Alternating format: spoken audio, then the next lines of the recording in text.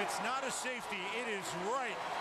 past the goal line. Yeah, I think they're going to give him the forward progress to just inside the 1 yard line, but a tough defense there, not giving up any yardage, and this is dangerous territory to give up a safety.